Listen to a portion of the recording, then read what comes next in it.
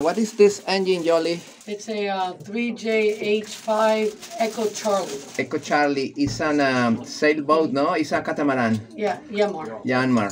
All right, it's a 3-cylinder Yanmar. We are going to remove the engine for what reason, Jolly? To refit the seals, replace the seals, and do an inspection. What are you doing right now in this side of the engine? We disconnected the alternator after we disconnected the battery, and we're just getting everything off the engine so we can lift it. Okay, we are going to prepare for the next part of this episode.